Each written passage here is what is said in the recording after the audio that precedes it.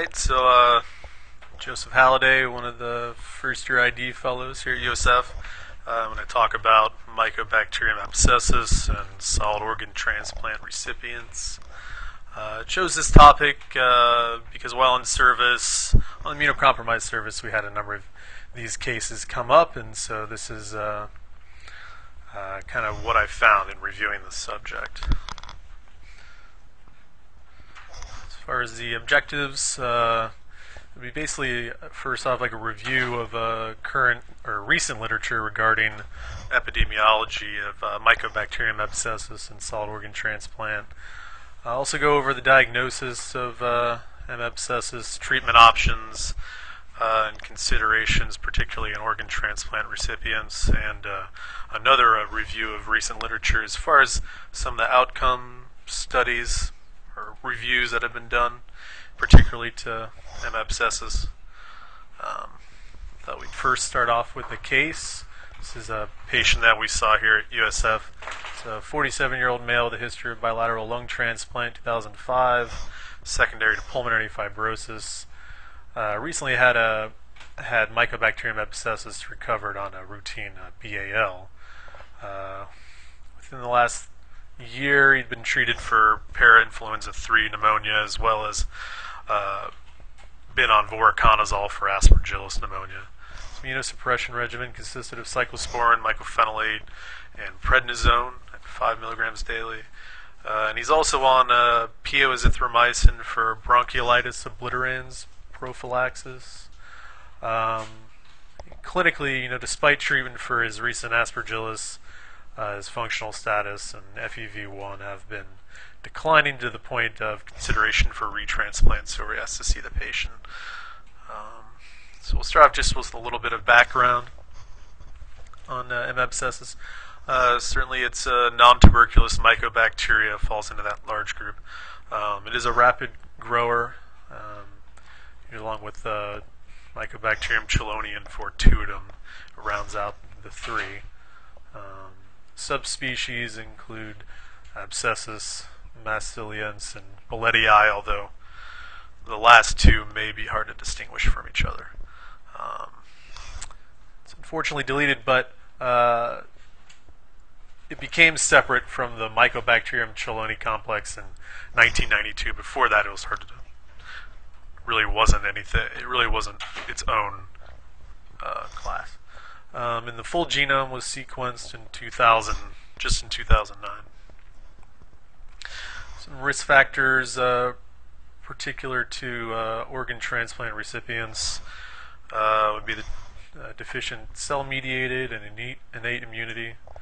And then, like with all infections or opportunistic infections and organ transplant patients, who consider the net state of immunosuppression, which is usually determined by the dose, duration, and sequence of the immunosuppression medications. And also in the post-transplant period, need to consider disruption of the musculocutaneous barriers, like surgical site or at the anastomosis, as well as structural abnormalities and even underlying chronic disease separate from the reason they're getting transplant. And unlike other opportunistic infections in this group, most reviews haven't shown any kind of predictable time period. The one I referenced was anywhere between 2 and 240 months, although some as early as a few weeks I've seen. Generally, it's a rare pathogen, and you don't see it too often necessarily, even in non-immunosuppressed. But it is ubiquitous in nature, soil, plants, and water, particularly drinking water, showers, hospital distribution systems is possible to get contaminated or colonized with. But generally, the true incidence of any non-tuberculous mycobacteria is in organ transplant is not really known, and largely based on case series and case reports, but it does seem that lung transplant has the most reported reported cases of M. abscessus. One large case review as far as the prevalence in organ transplant was done published in CID in 2004, and it was done by people at Harvard, but they reviewed all of the literature available from like the 1960s or 70s up until that time and found 276 cases. And as part of those cases, M. abscessus was identified 6 times out of 22 lung transplant infections with NTM, 3 in kidney. They didn't see any in heart transplant and 1 in liver transplant, but keep in mind probably a number of those, it's probably underreported because of that change in 1992 with from Cheloni. Another review of M. abscessus, or a specific review of M. abscessus and solid organ transplant, where they reviewed 3 cases and did a retrospective review as well. They found 25 cases of M. abscessus from 92 to 2008, and the majority were in lung transplant recipients. A few kidney, 1 heart, and 1 in a multi-vessel that they ended up publishing.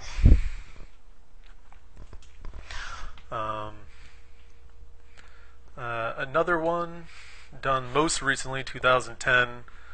I think this one was in Spain actually, but they reviewed all cases from 97 to 2009. They found 76 cases where they went ahead and kind of determined, or tried to determine which ones were actually causing disease, and found that by criteria, they use IDSA criteria, and that 30 out of the 76 was actual disease. Only 7 of them were in organ transplant. The other were in actually non-immunosuppressed patients.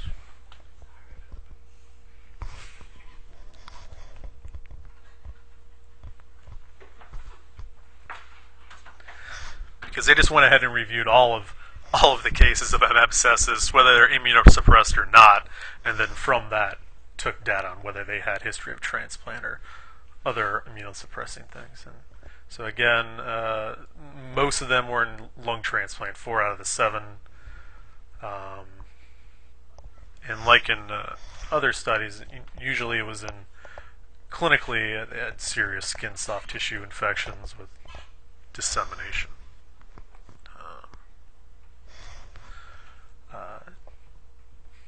One thing to consider, because of the number of cystic fibrosis patients that go on to need lung transplants, is that M. abscessus has an increasing prevalence in that population, and there have been studies that have shown that there's a faster decline in lung function compared to other non-tuberculous mycobacterial infections.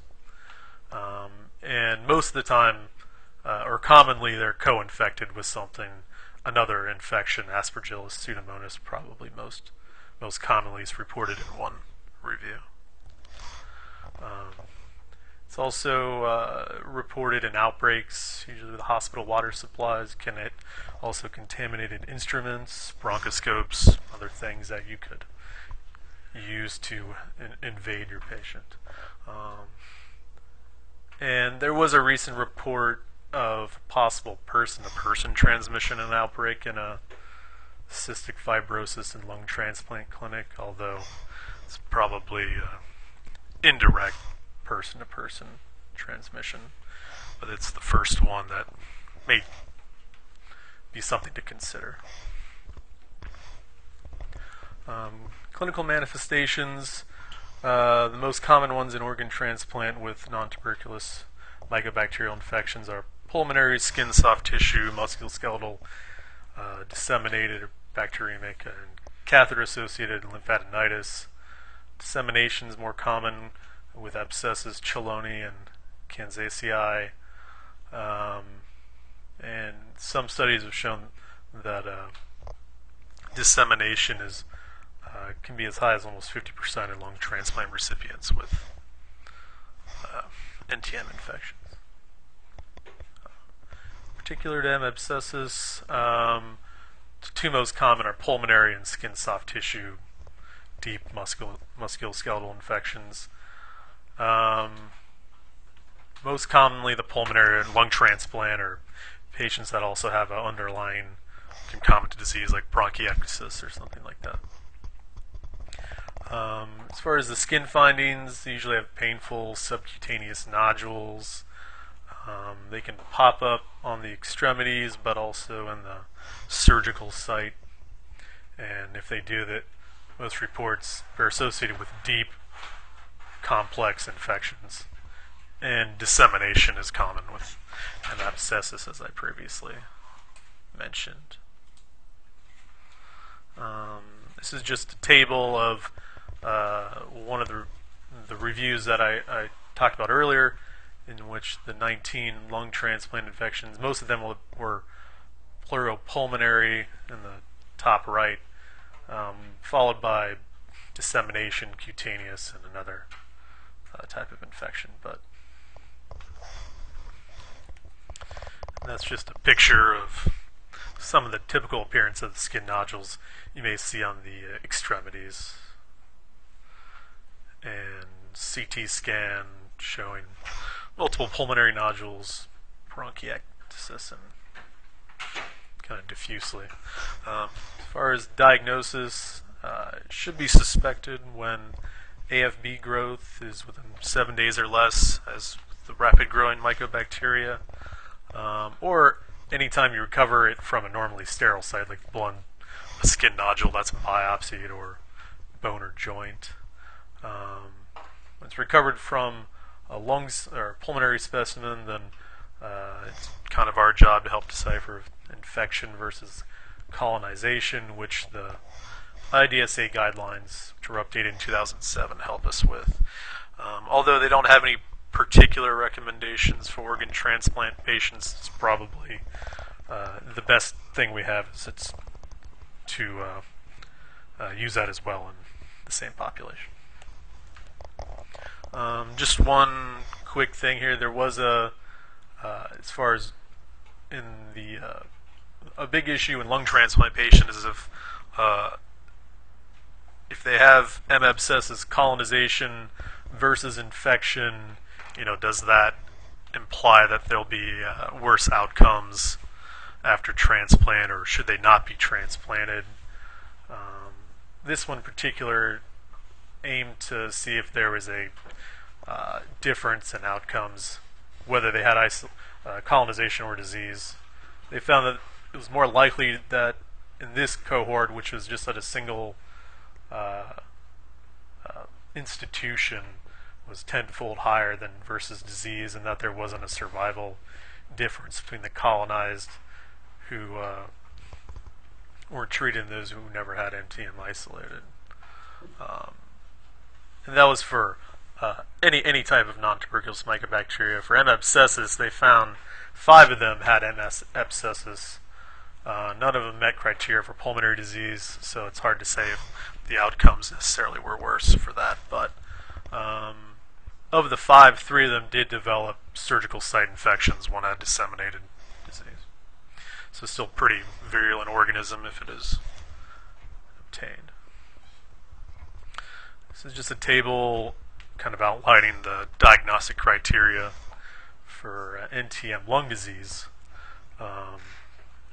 You need to have clinical and microbiologic meet both criteria to make the diagnosis.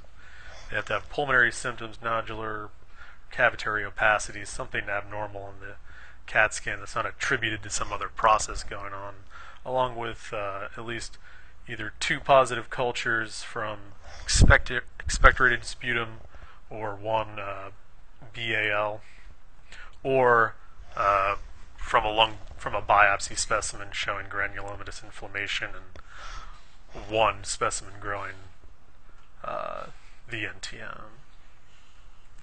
As far as treatment goes, these 2 headlines kind of describe some of the problems we have with treating Mycobacterium abscessus. The second one was by Dr. Griffith, who is a colleague of Dr. Wallace, one of the gurus of non-tuberculous mycobacteria. That was in a recent journal. But. So considerations, you need to think of the type of transplant, site, severity of infection, certainly drug interactions, toxicity, and treatment somewhat based on drug susceptibility testing that's obtained. This is just a list of most of the antibiotic choices that have been deemed to have some in vitro activity against N. abscessus. Macrolides, along with amikacin and cefoxitin, have some of the higher likelihood of susceptible MICs, but other newer antibiotics like linezolid, tigecycline are also on there, and the difficult to obtain clofazimine, although the studies has sometimes up to 99% susceptibility. Quinolones are also on there, but not used as frequently. Same with doxycycline. Treatment options, unlike MTB, none of the ripe medications have any activity against M. abscessus. It does have multiple mechanisms of resistance. Some are inducible, some acquired, although not all of them are fully elucidated at this point. The most important one probably at this point is to know the inducible ribosome methylase gene, the gene, which confers a high level of resistance to macrolides. The subspecies Masiliense is actually intrinsically susceptible to macrolides because it doesn't have or lacks the complete gene, which is something that was recently published. And a study where they were able to speciate out abscesses from Masiliense showed that there was an 88% versus 25% achievement of converted and maintained sputum after treatment with clarithromycin, cefoxitin, and amikacin, although that wasn't in transplant patients. And they didn't study outcomes as far as complications, death, or anything like that. And one thing about that is that I think every single one of the M. abscessus possess the gene, which it's not suspected that all of them necessarily express it per se. Then just go over the current guidelines for treatment. The IDSA ATS recommends 2 agents, at least 2 agents, one being a macrolide if it's susceptible. For serious skin soft tissue infections, it's Clarithro or Azithro plus an injectable agent, either amikacin, cefoxitin, or imipenem. Amikacin and cefoxitin is a popular choice. The combination is generally recommended for at least the first 2 weeks of these skin infections or until clinical improvement. They make note that macrolides are the only oral agents reliably active in vitro, although this was updated before a lot of the subspecies stuff. Duration is 4 months for serious skin soft tissue, 6 months for osteomyelitis, at least. And they recommend to consider surgery for abscess, extensive disease, or when drug therapy is difficult, which may be every case. For pulmonary infection, state that no antibiotic regimen has been shown to produce a long-term sputum conversion. So the goal would be to have negative sputum, or at least 12 months of negative sputum cultures while on therapy, but goals may be more realistic. More realistic goals would be symptom improvement or improvement in their imaging. Surgery is recommended if able for localized disease after a lead-in period of antibiotics. So it should be considered. I did look at some of the guidelines, somewhat guidelines from the American Society of Transplantation. Their recommendations are azithromycin plus similar combination as in the IDSA. They recommend considering 3 drugs empirically and they consider clarithromycin a second-line agent along with tigecycline and linezolid, mainly because of its interactions with calcineurin inhibitors and other immunosuppressants.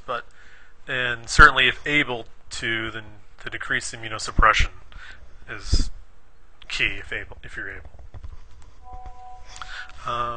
Just some of the interactions that you'd come in contact with, and at least the rationale for why azithromycin would be first line over calithro in an organ transplant patient, at least that's probably going to be on calcineurin inhibitors, is because of inhibition of the cytochrome P450, which is pretty significant with calithro, not as potent with azithro, but the levels can still go up even with azithromycin.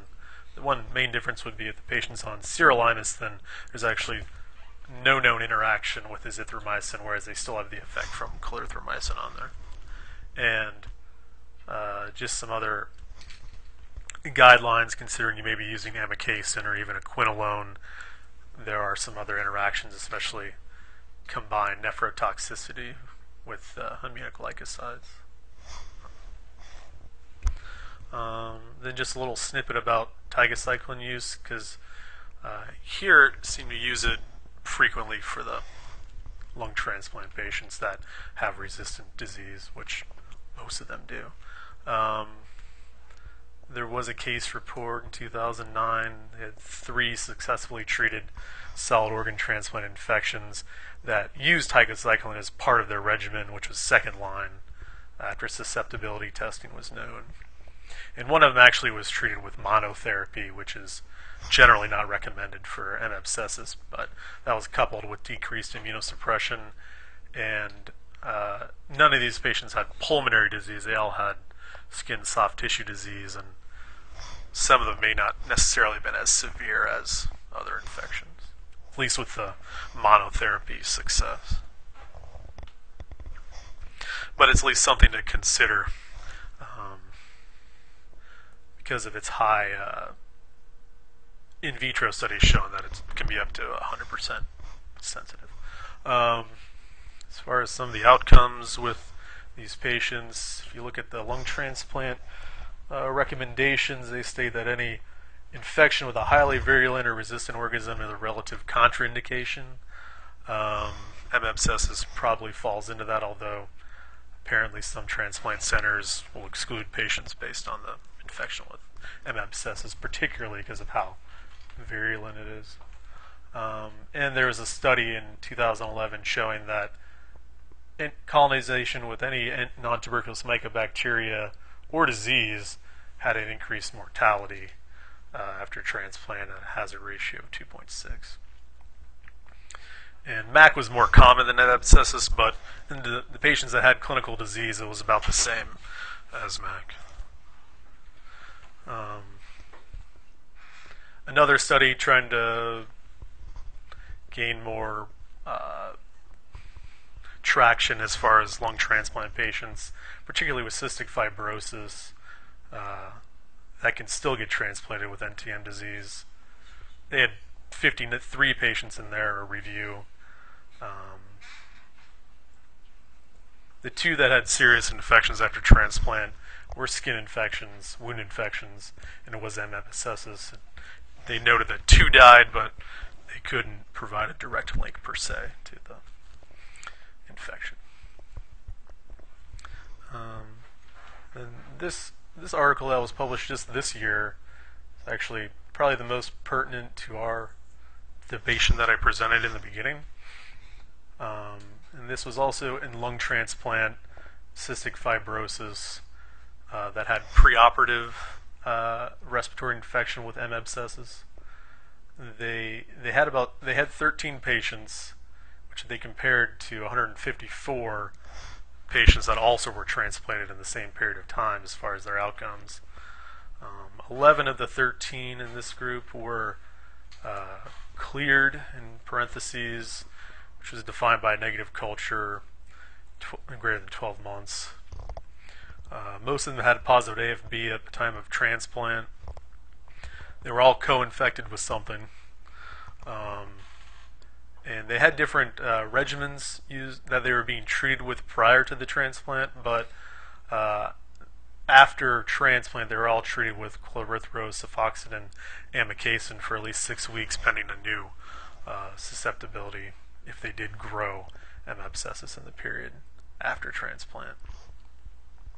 And in that group, 4 of them had recurrence, and of those 4, only 3 were treated because of clinical disease, and they were pretty severe infections.